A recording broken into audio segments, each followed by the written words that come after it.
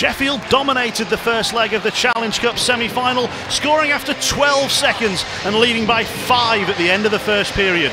The lead now stands at 6 heading into this second leg, so Coventry will need to score at least 7 to have any chance of progressing, and they've only managed 5 in 4 games against the Steelers so far this season.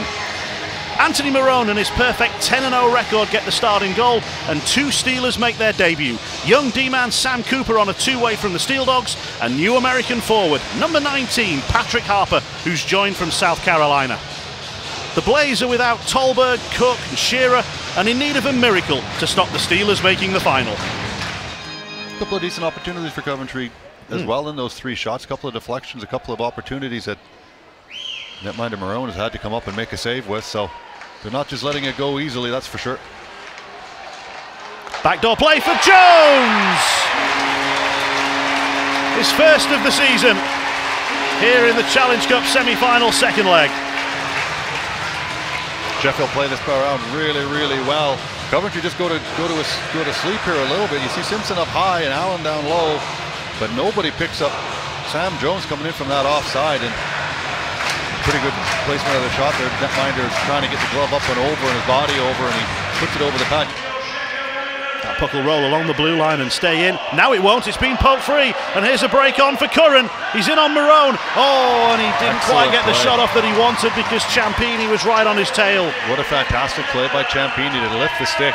No hooking penalty, no nothing there, just a nice little stick. And that drops for Allen, and it's deflected, and Kent will cover up. Yeah, it was Neville Liney coming off over the blue line, I think. Just sort of bobbled the puck or tried to make the play. But right here you see, he just tries to make a backhand pass, but Ciampini gets on his horse, gets back, and that's a perfect little stick lift. Never in a million years in my books you're going to call that as a penalty. That's a perfect play, a guy checking back hard, and it would have been pretty harsh to call anything on that. Spellacy with options inside. Dudek. Puck just gets by Spellacy, and the Blaze committing forward. It leaves space for the Steelers to try and counter.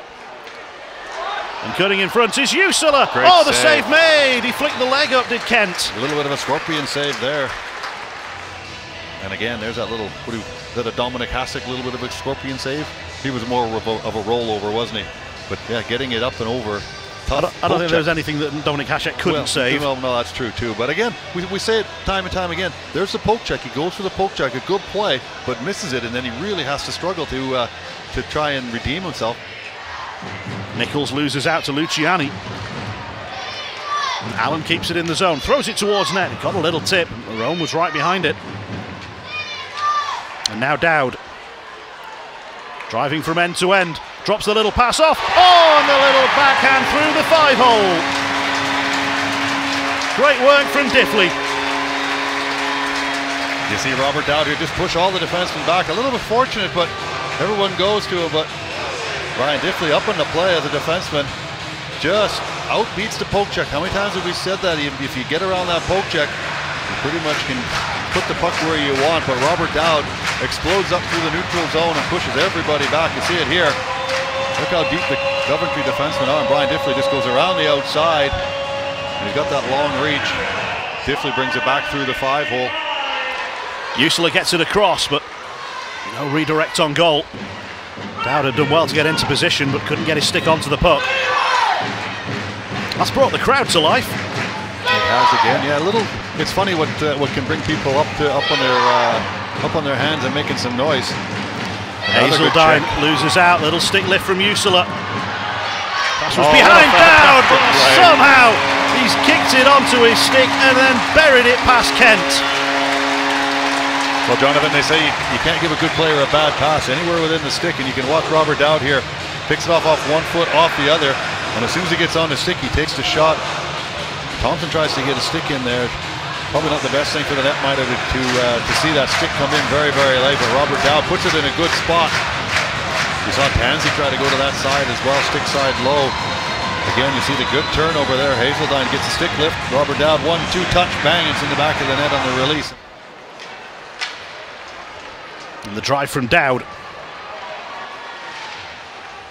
Allen. Kakali sticking right with him.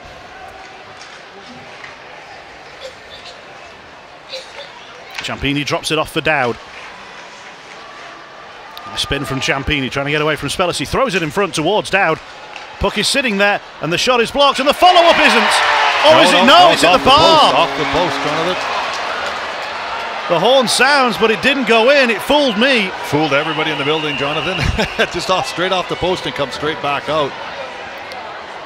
Some good hard work down there. I was just going to say Coventry did a good job battling out in front, not allowing an opportunity to come through.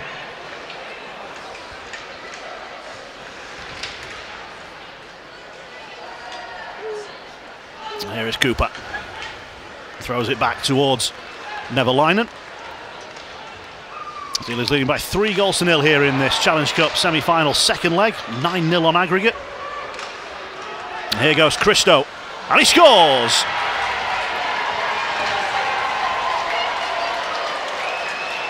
Something for the Blaze to cheer.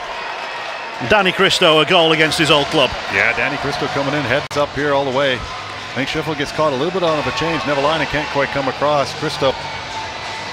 Good little wrist shot. Glove side. I can't see if it just goes over the elbow, as Marone doesn't look too happy that he was beat with that one, to be fair. Good shot though from Coventry to get her back here 3-1. Marone maybe just a little off his angle, maybe. We'll have a little better look at it here as it comes back through, and it looks like it almost goes around his body. The puck will come back into neutral ice.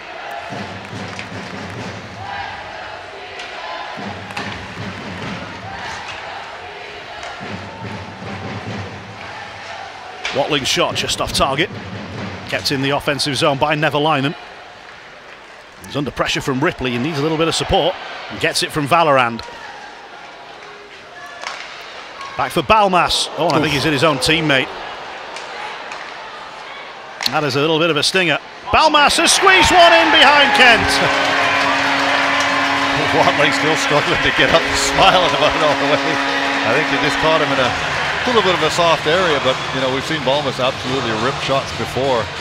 That was Valorand that time, but Balmas here quickly. You can see Kent just not quite square. He's kind of flailing a little bit. Balmas just sort of waits for him to move his arm. And he puts it off the side of his rib cage, I think, but right there you see he's not square whatsoever. I mean, the netminder turns around. Cooper. Usula. The crowd rises to its feet. The puck is out of the zone. Stewart trying to force his way through.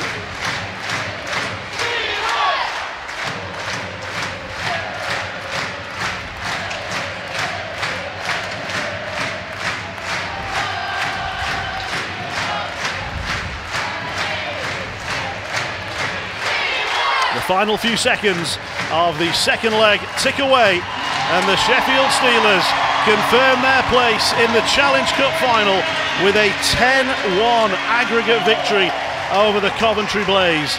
The Steelers are winners on the night, winners on aggregate, but they have one more game to go if they're going to be winners of the Challenge Cup.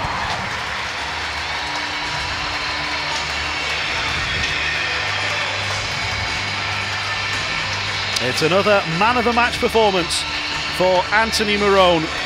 He continues to be perfect in goal for the Steelers. Whenever he plays, the Steelers win. Crowd of 5,633 here on a Wednesday night. A night of great celebration for Steelers fans everywhere.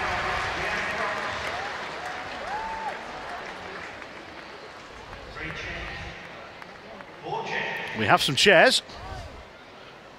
We have some players. Oh, we'll need a fifth player if we're going to play some musical chairs. And here we go.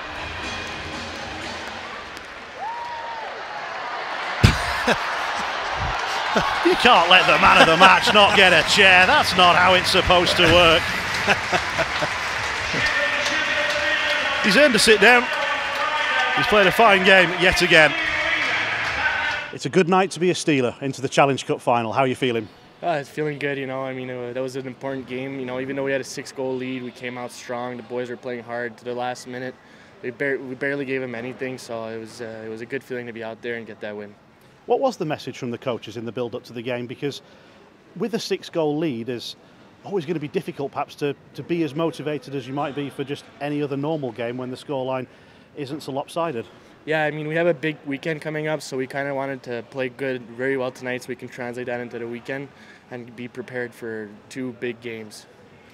And the Steelers keep up their record of winning every game that you've started in. It's quite impressive so far, the numbers you've been able to put up in your short time here.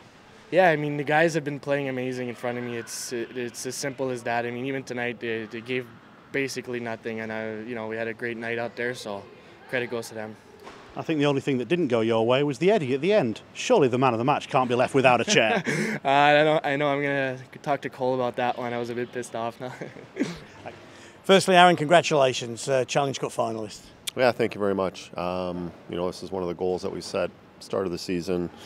Been a long process, but we got there. One more game here. Be nice that it's in this barn. Be pretty exciting. Atmosphere will be through the roof. Pretty business-like performance tonight. I thought we did most of the heavy lifting last week, obviously, and just had to make sure that we managed that first period. Didn't give them any life, no momentum. Thought we started well, build that 2-0 lead, and then the game was kind of, set from there. Was it a little awkward coming into it with such a big lead? Yeah, you know what I mean? You want to eliminate any risk. We decided to dress Greener tonight as a backup just in case. So we kind of took any of that kind of stuff out of the equation. And, again, momentum's crazy in hockey, and they came back from a 4-goal deficit in 9 minutes in Belfast, so you don't want to give them any life. And we tried to play winning hockey tonight, still compete level high. Thought we battled. We got a couple guys in that room that set the tone every night, so it's pretty easy for guys to follow, which is huge. But yeah, it was excellent night. The Challenge Cup is important to you. It's the competition you've won before, and good to be going back to the finals. Absolutely, yeah. I mean, it's about trophies, and like I said, this is one that we want to win. It'll be great to have it here at home. We don't know who we're going to play yet, but I thought we played very, very good hockey, and if we're at our best, I'm sure we'll be happy with the outcome there. Talk to us a little bit about the new signing, Patrick Harper. Made his debut today, only flew into the country a couple of days ago. Your early thoughts on him?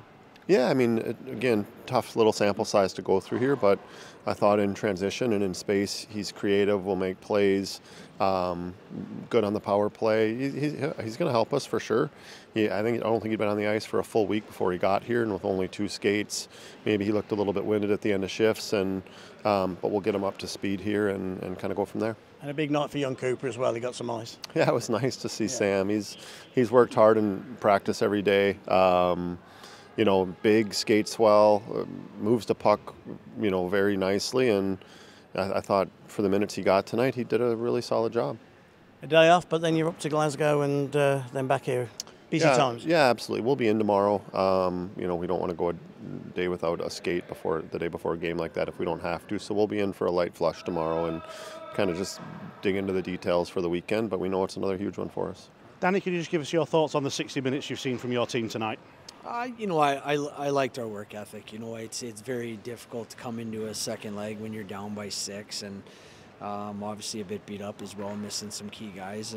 But I liked their effort. I thought we competed for 60 minutes. That's a heck of a team over there, and obviously earned their lead coming into the night, and obviously played a good enough game not to give themselves a scare. So, but in terms of the play, I thought we generated some decent chances. I don't think we had a lot of quantity in terms of shots and where they were, but we had a couple of good chances, and I thought for the most part we did a relatively good job. But off the rush, they're as good as anybody in the league, and they're going to hit you at some point, and as they did a couple times. But look, all in all, we let ourselves down in the first period of the first leg at home, and put ourselves in an impossible situation. So, but I liked their guys' character at seeing it through and playing until the end. You get to play the Steelers team 3 more times in the league before the end of the season.